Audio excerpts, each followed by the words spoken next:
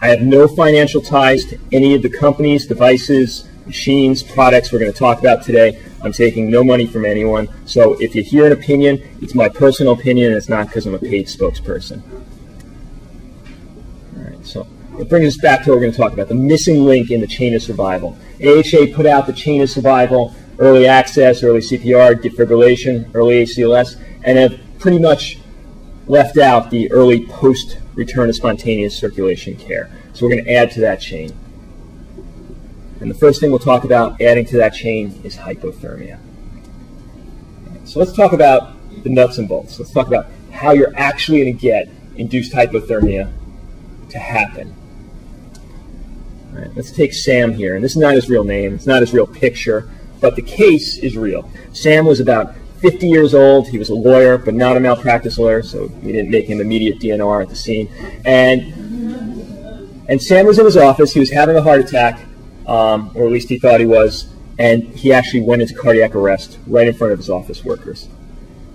Now, one of his friends in the office didn't know CPR, but had heard that if you bang on the chest hard enough, it's a good thing. And thank God they did, because what we're finding out now is that compression-only CPR is actually a great thing. And if you didn't do any of the mouth-to-mouth ventilations, there's really no downside to that. If you did your compressions quick enough, that's the most important thing. So by the time the ambulance got there, they found him to be in ventricular fibrillation, and they shocked him, and he got a pulse back and came into the emergency department at Elmhurst. And he was a little hypotensive. He got some fluids. He got put on a vasopressor, and he stabilized. His heart rate was okay. His blood pressure was okay. But he was still comatose. He would withdraw to pain, wasn't opening his eyes, and we decided we induce hypothermia. All right. So the first thing I have my residents do when they have a case like this is to print out our protocol. And no matter how many times you've done this, it's good to have a roadmap. So in my packet that is in the handout, you have my most current protocol. You can look at it now or not, look at it later, either way.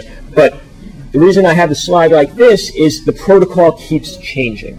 So it's definitely a fluid act. And part of that is because we want to start off very tight in who we put into the protocol to get some success stories, and then we broadened our inclusion criteria. Part of it is we just keep finding out better and better ways to do it. So this is the protocol as of yesterday. If you talk to me next week, it might change again. So the first question you ask is, who do you do it on? Who's the appropriate candidate for induced hypothermia after cardiac arrest? And I'll give you the easy answer. The easy answer is everyone. Everyone who's had a cardiac arrest, I feel, is appropriate for this therapy. We have a very inclusive protocol at this point, but I have to give you, some provisos to that. The evidence, Bernard, Haka trial I told you about, supports VFib and pulseless VTAC. That's where the level 1 evidence is. That's where the randomized controlled trials are. There's been subsequent trials, asystole starting to show the same relative risk reduction, obviously not the same overall mortality because the rhythms are just more dismal, but the same relative risk reduction. The data's out there. It's not as robust. I would tell you it's very difficult to figure out what rhythm a patient's in sometimes. You'll get very varied stories. We found that when we first started. It might be easier for when you folks develop a protocol to just include all comers, PEA, asystole, VFib, pulseless VTAC. All right. The answer when I'm asked who should we do it on is everyone you would send to an ICU. So if you have a 95-year-old patient, their family's thinking about DNR, well, that's a patient I'm probably not going to want to do aggressive therapies of any sort on. I'm going to probably do palliation. I'm going to make them comfortable. They're not going to go to an ICU. They're not the proper candidate for induced hypothermia. But even if you have an 80-year-old who the family says, no, they were functional, they were talking to their grandkids, they had a life before all this, and I deem them an appropriate ICU candidate, if I'm going to send them up to the ICU, I might as well induce hypothermia on them. So we have a very broad inclusion. Now, the reason for that at my center is, A, hypothermia doesn't cost me anything. It costs me 2 bags of normal saline and the cooling blankets we already have in the hospital, which are about $50 a set. So there's really no downside from the monetary perspective for me Now, if you folks decide to go to intravascular catheters, and we'll talk about those in a few minutes, about $1,500 a pop, maybe for you, it's going to be a little bit more of a hardship to include a whole bunch of patients that may or may not benefit. But for me, the money is not a downside at all. It costs about, I don't know, $55 to induce hypothermia. The number of A-line kits my interns go through establishing the A-line is far more expensive than the hypothermia. And then the big question is, do you need more nursing staff in order to do it? And for me, the answer is no. We run an ED critical care unit in my ED. We already have one nurse to every 2 patients. We already have a dedicated attending. We already have dedicated residents taking care of all my ED critical care patients. I don't need any extra staffing to do a hypothermia case. So for me, I don't have to call in extra nurses. The nurses I have are spectacular. They're already ready for this. The other issue on this is if you're taking cardiac arrest patients in your ED, these folks are really, really sick. There's few patients sicker than a post-cardiac arrest patient. So if you don't have the nursing staffing already to do induced hypothermia, you have to ask yourself, do you have the nursing staffing to take care of cardiac arrest patients in the ED without hypothermia? So you definitely need your nurses on board.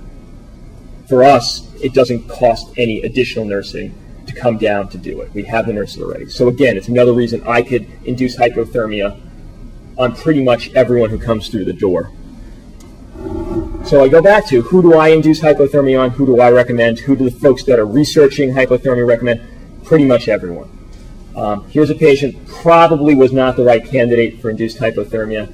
I think they gave it a shot with the ice surrounding it, but that's not the best candidate. All right, so here's what our inclusion and exclusion criteria look like. You got to be post-cardiac arrest, but any rhythm. You have to have return of spontaneous circulation within 30 minutes of EMS arriving. We found it impossible to figure out when the code started, so we've made it 30 minutes from EMS arrival. If it's in hospital, it's from when the code team arrives. Time now, less than 6 hours from return of spontaneous circulation, which means you can still do this even if they've taken a trip to the cath lab and the interventionalists are not comfortable with hypothermia being on board. We'll talk about that more as well. But you have some time, but the sooner the better. You have to be comatose. And for us, we've expanded to the point where that just means you have a motor Glasgow coma score of less than 6.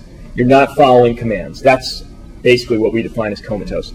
We were a lot tighter when we started, and this is what we've expanded to. And then you can be on one vasopressor, you have to have a MAP of greater than 65. If you're requiring multiple vasopressors, you're probably too unstable. Exclusion criteria, again, DNR, poor baseline status, terminal disease. If you have active bleeding or intracranial bleeding, we'll exclude you. Traumatic arrest is a whole different disorder. We don't include them. Cryoglobulinemia, because the cold makes the cryoglobulinemia worse. Pregnancy relative, recent major surgery relative. And we've had very bad results in cooling severe sepsis patients. They need their cardiac output so much that even a little bit taken away from them has not worked out well. So we're not cooling septic arrests anymore. We do a brief neuroexam. It's basically just Glasgow coma and brainstem reflexes, just to document before we start. And then we're ready to induce hypothermia. Hypothermia has 3 stages. There's induction, which means getting them to temperature. There's maintenance, which means keeping them at temperature. And then after about 24 hours, there's rewarming. Most of what you're going to be doing in the emergency department is induction and some maintenance until they get an ICU bed. Now, the thing about induction is rapid induction saves patient brain. They're doing some studies at Penn. The preliminary literature looks like for every 15 minutes it takes to get to goal temp, you do worse neurologically. So the more rapidly you induce, the more brain you save.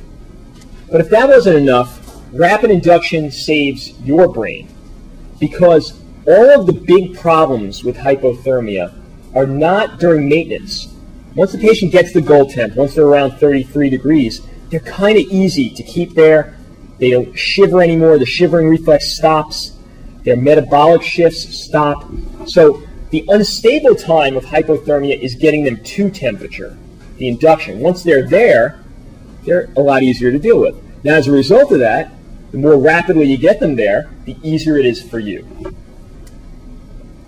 For all these reasons, I recommend inducing with ice saline.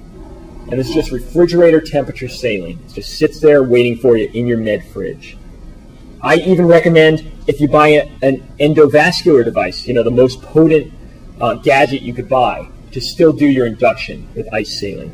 There's nothing quicker. Now, you're going to hear about, if you go to any of these vendor fairs, this device, this immersive bath system. It's basically like a bathtub that inflates around the patient and it bathes them in ice water. I don't understand the idea of this device. It doesn't make sense to me. The device doesn't do maintenance. It's only there for induction. So again, induced with ice saline, because it's cheap, it's easy, and it's so very workable. Now, the complaint I hear is you induce them with ice saline, you're going to flood their lungs. You're going to put the patient in pulmonary edema. It doesn't happen.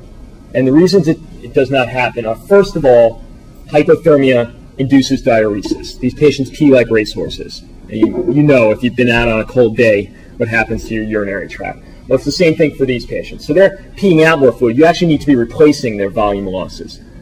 Beyond that,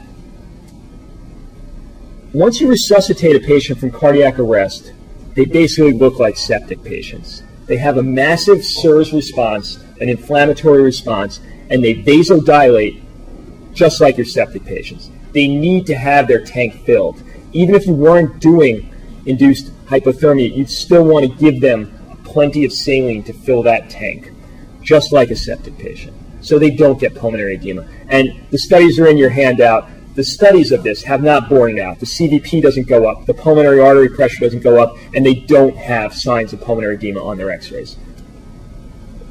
All right, you're going to place them on temp monitoring. For us, we used to use rectal probes. We now use esophageal probes. I'll tell you why in a few slides from now. So we just drop down an esophageal probe. It goes down just like an NG tube, and it hooks up to our machine. If you can't place an esophageal probe or you're uncomfortable with it, rectal will still work. It's a little messier. It's a little more uncomfortable for the nurses and the doctors. All right, and then you're going to place them on a maintenance device, and it doesn't matter what it is. Our maintenance device is a blanket control machine. They were in the hospital when I started. They were using them because patients would get febrile. They decided they'd want to cool them down. They had the blanket control machines.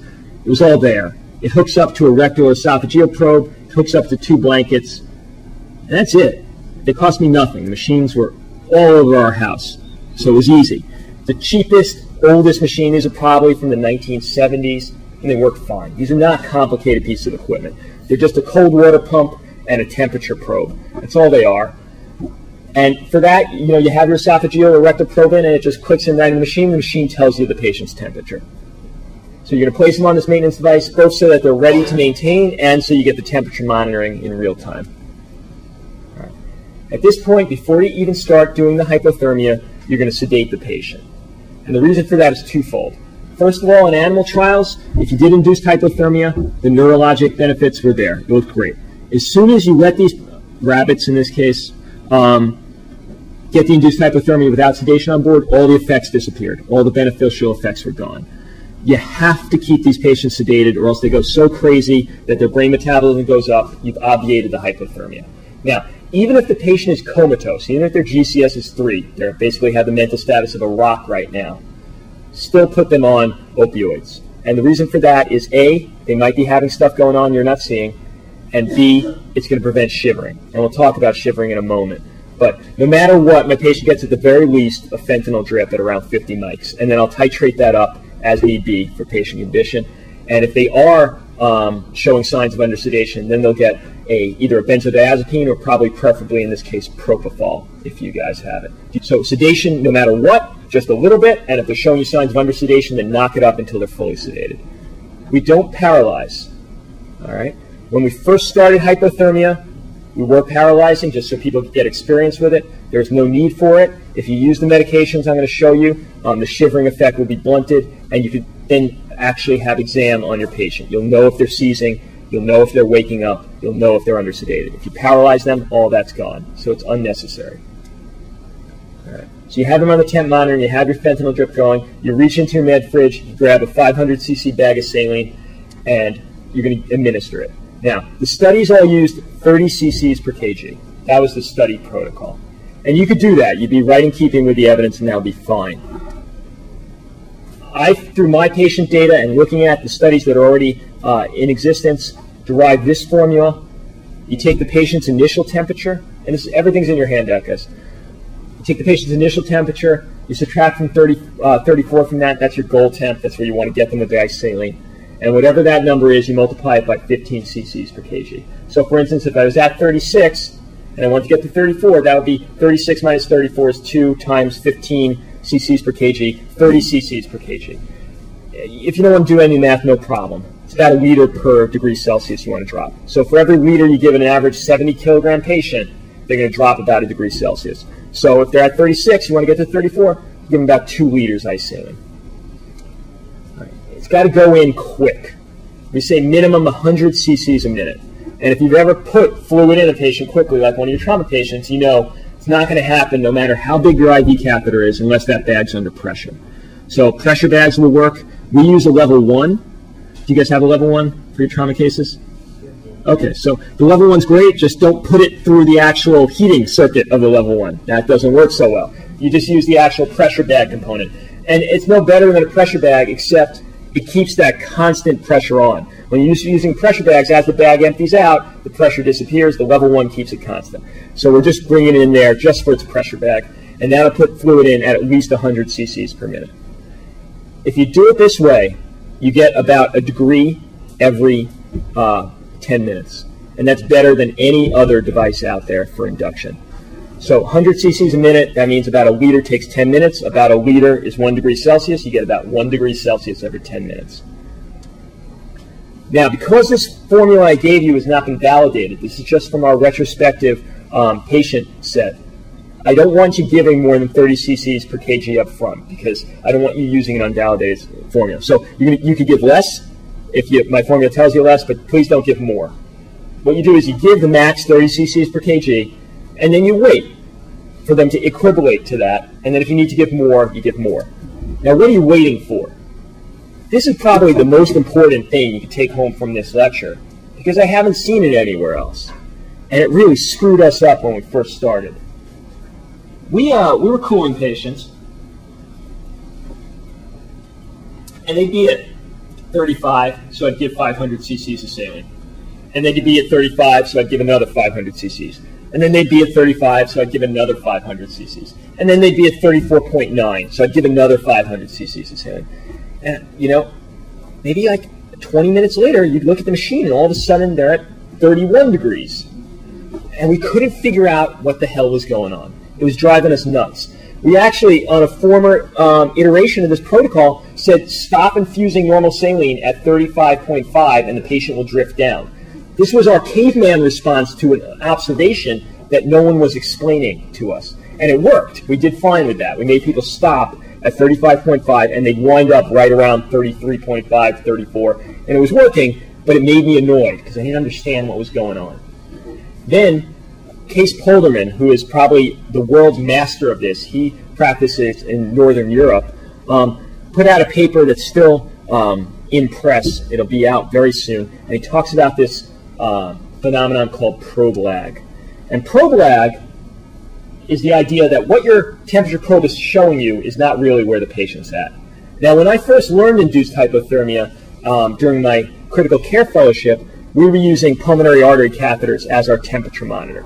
So we would just hook the pulmonary artery catheter up into the machine, and that was where we got our temps. So I never saw probe lag, because if you have an intravascular catheter, what you see is exactly what the patient's at.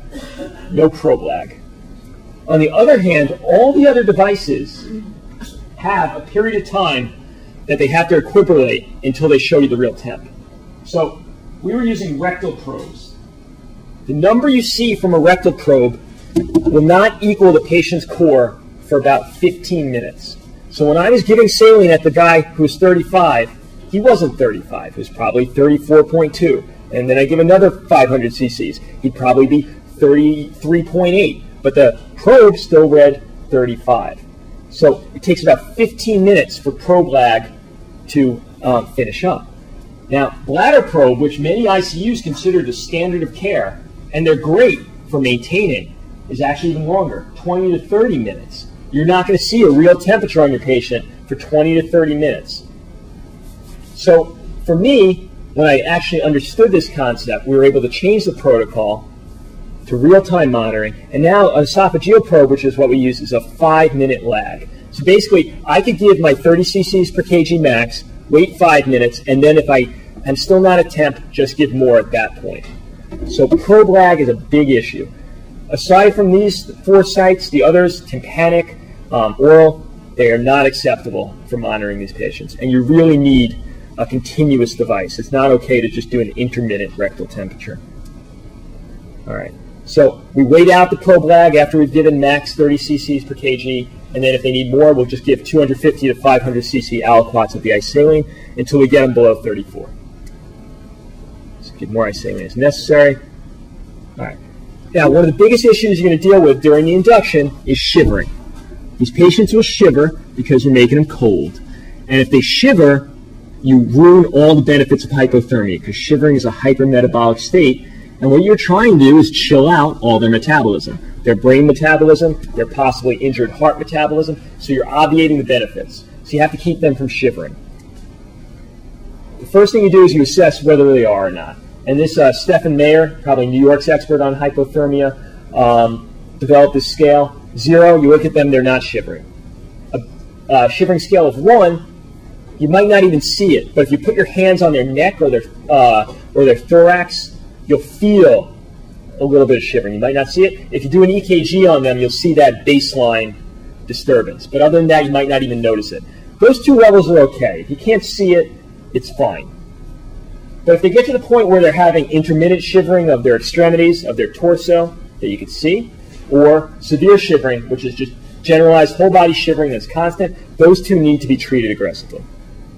What we do is right up front, we give acetaminophen, Tylenol, you give it rectal. Doesn't do anything really for the shivering, but it stops the patient's own temperature system in their brain from trying to fight you. So it makes the whole process easier. And we give them buspirone, which is a serotonin agent that blunts shivering. We give that through the NG tube. It's an antipsychotic medicine, but it works for shivering as well. So they get that, unless they're on MAO inhibitors. Now, if they're still shivering despite those oral meds, I already told you, we have them on a fentanyl drip right up front, and that can be up-titrated just for its anti-shivering response, even if they're steam sedated. So we start with fentanyl. We'll add on propofol if they're still shivering. Have you guys heard of a drug called Precedex, dexmedetomidine? All right. That's a fantastic medication as well. It kind of works like clonidine. They found clonidine was sedating patients but not stopping their respirations. Well, they created a drug that does the same thing, except it doesn't have the blood pressure lowering effects. Fantastic medication. Very, very expensive. Figure about 5 years from now, you'll be hearing about this drug as the standard of care for sedation for many of your patient populations in the ED. But that's when it gets generic. Right now, very expensive. But if you have it, fantastic blunter of shivering. And then if you've upregulated all of your sedation meds and your pain meds and they're still shivering, then you could try 1 dose, not continuous infusions, but 1 dose of a paralytic. We say Nimbex, cystatricurium, simply because it breaks down in the bloodstream without any liver or kidney involvement, but vecuronium, which I'm sure you guys have, is fine. So just substitute vecuronium where I wrote Nimbex, no problem. But really, it's only in extraordinary circumstances. You really should not need to paralyze these patients. But I'd rather you, if you have to, paralyze them than not be able to get them down to temp quickly. All right, you've induced them, you've given them isosaline, they're now below 34 degrees. You've gotten them to temp, but now you want to maintain them at temp. What you want to do is you want to maintain them between 32 and 34 degrees for 24 hours. Right? Now, hopefully they'll just be an hour or 2 at most in your ED, and then they'll go upstairs, but you still want to maintain them during that period. Well, you have a few options. There's ice packs. They were studied by Bernard. If you have any other option, then don't take this one, because it's very difficult to control. It's messy. It's not very tight. These patients overshoot. They get way too cold because you can't control it. There's no on and off switch. It's just ice packs. So, they didn't have access to machines back then, but we do. I'd recommend, if you're going to do this, don't use the ice packs. The fans, they're great for heat stroke. Again, I don't think it's a good choice for induced hypothermia. Makes a big mess. if they're in an ICU or the ED, you're blowing around a whole lot of microbes into these patients. It's annoying for the staff. You can't hear yourself talk in the room. And again, there's no control. There's no way to precisely dial in where they're going.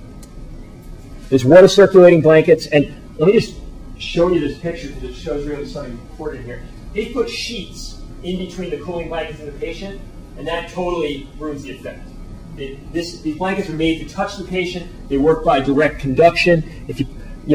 Our nursing staff, when we first started, they were very diligent about making sure the patient's privacy was protected, and I understand that, and the blankets didn't work. You have to put the sheets over the blankets. So, put a blanket underneath the patient, put a blanket on top of the patient, put a sheet on top of it all, because these have to directly touch the skin. But if you do these right, they work very well.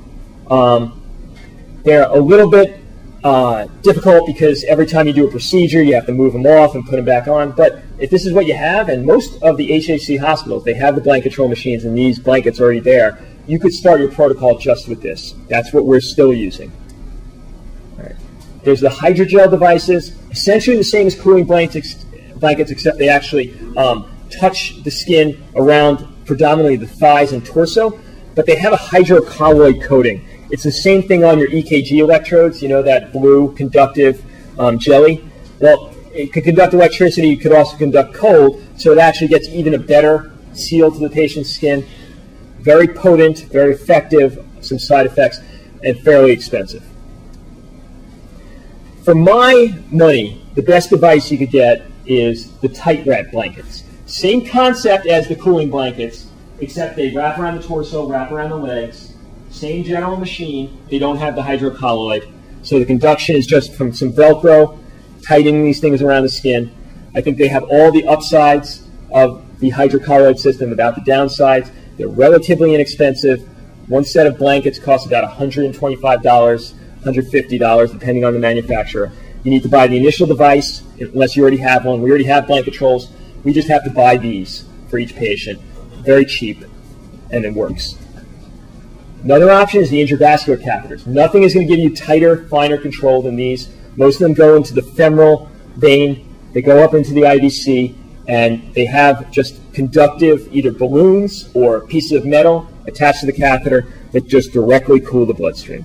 And the catheters themselves are very expensive, $1,500, depending on which manufacturer. The machines are very expensive, but wow, they'll give you very tight control. Whatever device you buy, you're now maintaining the patient 32 to 34 degrees. We're going to talk just a little bit about good post-resuscitation care aside from hypothermia. As soon as possible, get out the dirty code lines. Hypothermia does blunt the immune response. These patients are prone to ventilator-associated pneumonia. They're prone to line sepsis. So if you get the dirty lines out, if you have the time, put in clean lines. For us, in my ED intensive care area, they all get A lines in their groin, and they get central lines in their neck, right up front. You want to do lung protective ventilatory strategies. That's in the handout. I'm not going to go any further into that in the interest of time. You're going to send ABGs on these patients because the pulse ox usually will not register because their finger's too cold. In terms of sending the ABG, you don't have to tell your lab what temperature the patient's at. Just send it just like normal and manage the pH and CO2 just as if the patient was at room temp. But the PaO2, on the other hand, does need to be corrected. The correction is for every degree the patient's less than 37 degrees, which is essentially normal, you subtract 5 millimeters of mercury from your PaO2. That's in your handout, but if you do so, for instance, if a patient's 34 and their PaO2 is 80, then they're really 65, all right, because I've subtracted 5 for every degree below 37. And you have to send the ABGs frequently because, again, you don't have the pulse ox. Hemodynamic goals, you want to maintain these folks' MAP because that's what's going to give them cerebral perfusion. It's an injured brain post-cardiac arrest.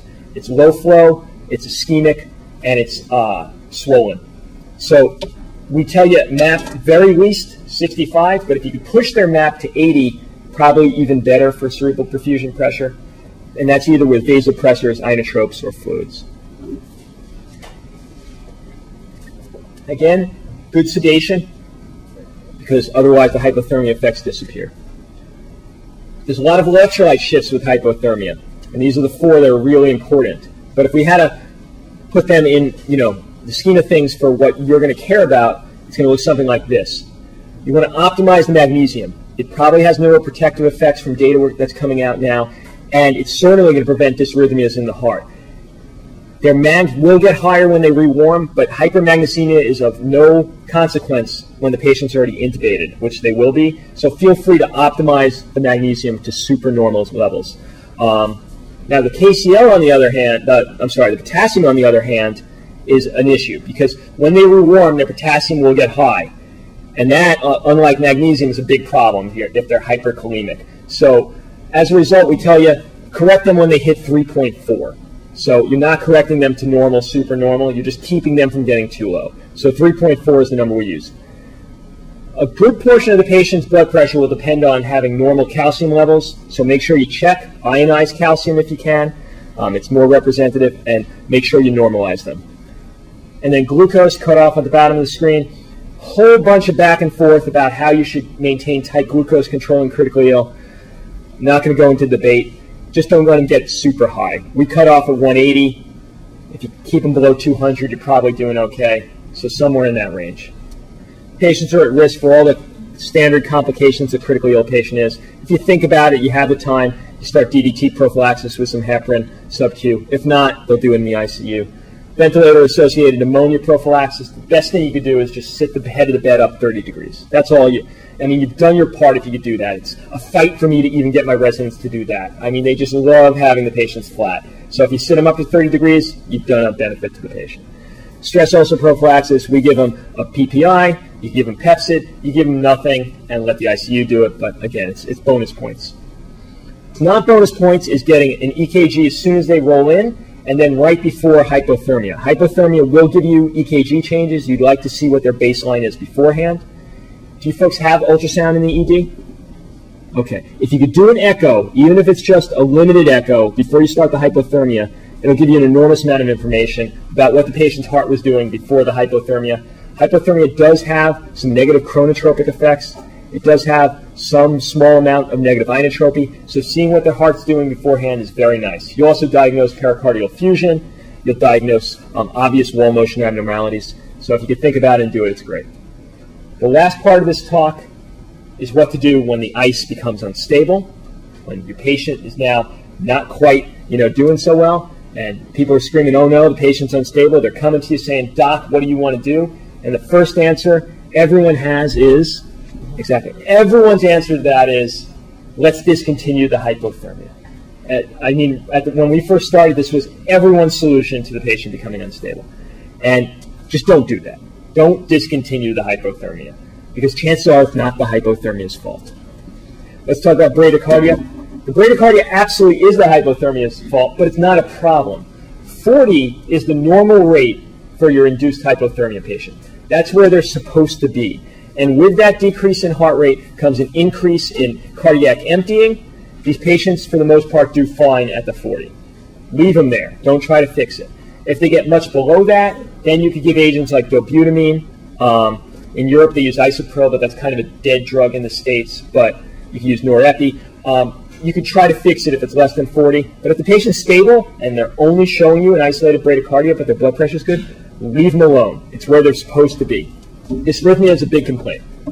Patient had another episode of VFib, turn off the hypothermia. Don't do it. Until they hit 30, there's no increase in ventricular dysrhythmias from hypothermia. You're not going to get them to 30 degrees. It's not the hypothermia. Until they hit 32, there's no increase in atrial dysrhythmias, like atrial fibrillation. So unless they're below 32, it's not the hypothermia's fault. Don't discontinue the hypothermia. Treat them just like you would ordinarily, and say, oh, the reason they're in VFib again is probably the same reason they had the cardiac arrest in the first place, and fix that. Bleeding. People are really scared of the bleeding risk of hypothermia. And there is some degree of bleeding risk, but here's the deal. Until you hit 35, there's no effects whatsoever.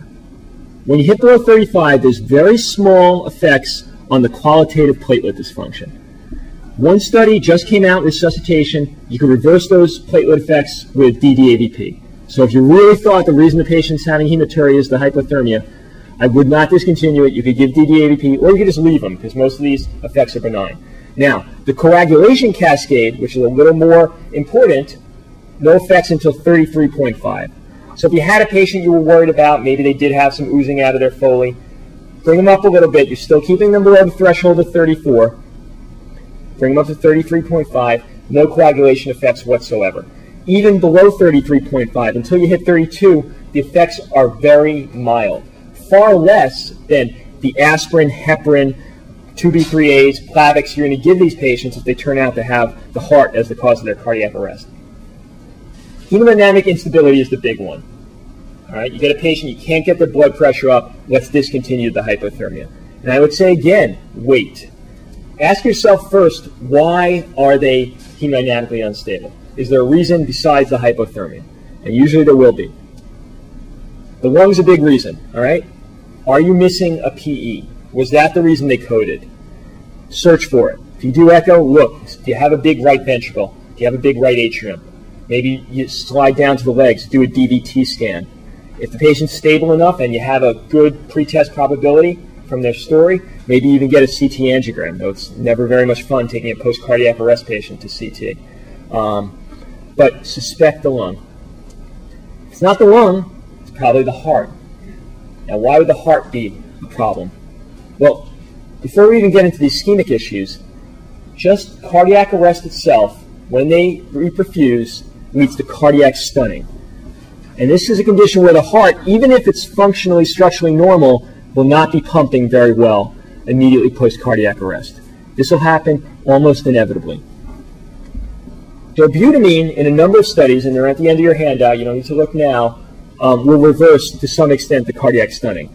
So if they are hemodynamically unstable, you have them on norepinephrine, add dobutamine, see if they get better. Maybe even repeat the echoes, see if they're now normodynamic on their heart. So dobutamine, definitely a potential to reverse cardiac stunning.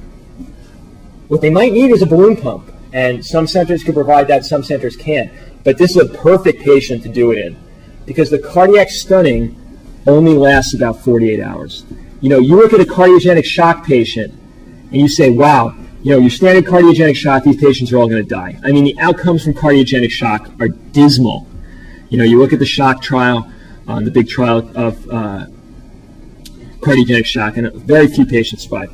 These are not these patients. These patients don't have a dying heart. They have a stunned heart. If you get them through the first 48 hours, they do very well. So if you could put a balloon pump in your CCU, wow, these patients make it through the first few days. They might be off that balloon pump and doing fantastically. So it's something to consider early. Obviously, you have to have your interventionalist involved or your cardiologist, depending on who's doing your balloon pumps.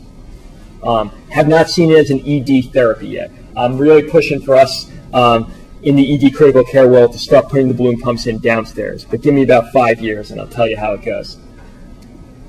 ECMO.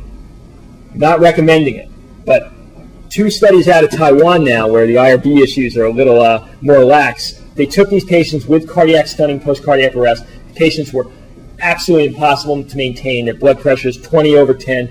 They put them on ECMO. They put them on cardiopulmonary bypass. The machine's doing the work for them. 2 days later, weaned off the machine, patients have normal functional hearts. It's all cardiac stunning in these patients. It's not necessarily a dead heart. So ECMO has potential. They need devices that can be easily used in the ED. They need a device where you can put a femoral A-line in, you can put a catheter in the femoral vein, and just hook them up to the machine. When they have machines like that and they're right on the horizon, then ECMO becomes a reality in our world, not in the cardiopulmonary world where you actually have to open up the neck and get into the IJ and carotid artery. So soon, this might be an ED therapy. Not right now, but it's really just a proof of concept that if you get these patients through the first couple of days, they do well. Then the next reason to evaluate for why your patient's unstable is, are they having an ST elevation MI? And you guys are fantastic at recognizing that. We're very good in emergency medicine about diagnosing and treating this disorder, but it's especially important post-cardiac arrest. What do you do for them? They have whopping ST elevations. Well, the nice thing to do would be to get them to the cath lab, but it's not going to happen in New York. It'll happen in Arizona, it'll happen in Pennsylvania, and why is it not going to happen in New York? That's interesting. The way New York reporting works is they just look at death. They look at the number of patients you did and the number of patients that died. Now, if you're an interventionalist and you take one of these cardiac arrest patients to the lab, they have a pretty high risk of death, right? So taking these patients to the cath lab do horrible things to their reporting numbers. And now, I don't, it's a horrible thing to say that they're, looking at a patient's life based on numbers, but this is their whole livelihood. If your success rate numbers go down, they don't come to your center anymore. If you're at Lenox Hill with great numbers and you do a bunch of these cardiac arrest patients and your numbers go down, Lenox Hill doesn't get the business anymore, and that hospital starts flagging. So I don't disagree with them for having their motivation. It's just a shame because these patients would benefit from this therapy. They get a separate registry for post-arrest patients. They could take these patients to the lab. If the mortality rates are high, it won't affect their normal numbers. And I think that's going to be the only way that these patients are going to get intervention. Until that point, you have to consider thrombolysis. And it's very scary. The AHA used to talk about CPR being a relative contraindication. We looked through all the data. It's not impressive. The ILCOR advisory statement from AHA and from the International Federation on Resuscitation both recommend thrombolysis post-cardiac arrest in these patients. They recommend it in conjunction with hypothermia. I have a number of studies in your handout showing it's safe. We'll look at just one of them. This is over 100 patients, thrombolysis versus PCI. The data trended towards thrombolysis being better. I don't necessarily believe that, but I think you could take from this study that thrombolysis is probably as good as PCI. No complications, rates different between the two. So I think this is a safe therapy. I think if you have an ST elevation MI, it's what you should do in these hypothermia patients. And I'll tell you, even if you're at a place that had a lab, and even if the lab has interventionalists that are willing to take the patients, if it's going to take them 2 hours to come in, I would say thrombolysis is still preferable because we know it's door to artery open time that matters. So we have thrombolyzed these patients. I would urge you to do the same. So to review, hypothermia, proven, it has face validity, and yet no one's doing it. So please, do it. I'd say induce with saline in anyone, no matter which device you buy. You maintain them for 24 hours with whatever gadget you want to purchase. Don't stop, even if they're unstable. Chances are it's not the hypothermia. Early revascularization for your ST elevation MIs. And because of cardiac stunning, if you get them through the first 48 hours, things could get much, much better. So don't give up if the patient looks really sick when they first hit the door. All right, I'd love to take any questions. Thank you so much for your attention.